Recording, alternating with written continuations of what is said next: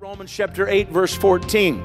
For as many as are led by the Spirit of God, these are sons and daughters of God. Let me ask you a question. What made David, David? What made Moses, Moses?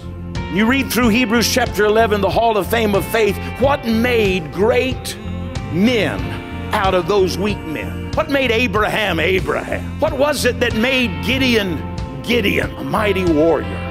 What made these people great was not their innate greatness. The Bible tells us about the weakness of men because it's not innate greatness inside those men or women. Somebody, would you lift your hand and say, it's the great God that they encountered. I hope you hear me. It's the great God they encountered. What do we need in the church today? What do we need in this generation? We need more than nice religious messages. We need more than inspirational talks. We need more than 3 points in a poem. We need more than 15, 20-minute sermonettes that have been producing Christianettes for too long. We've got all of these things, but in the midst of having all of these things, our society isn't better. Do you know what the statistics say? That right now, only 16% of my generation, only a little less than 16% of this generation, right here on the front row, are born again Christians who believe the Bible and are following Jesus Christ. If we don't have a revival, if we don't have an awakening, if we don't see something change in America, the next generation, my little girl's generation, it'll only be 4%.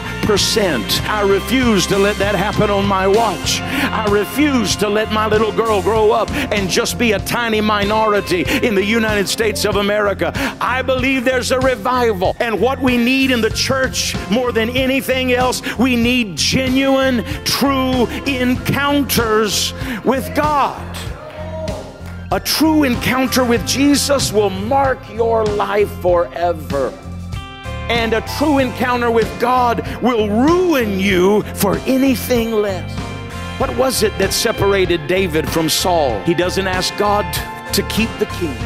He doesn't ask God to let him keep the crown. He doesn't ask God to let him keep the house. He doesn't ask God to let him keep the money or the fame. He doesn't pray, God, spare my reputation and keep this quiet. Oh no, he doesn't care about those things really. All he says is, whatever you take from me, whatever you do to me, I've sinned against you, and against you only have I sinned. And then he said, but God, please don't cast me away from your presence. He said, Lord, there's one thing I want more than life itself, and that's your presence. We cannot afford to be satisfied with church services that are absence of the presence of God.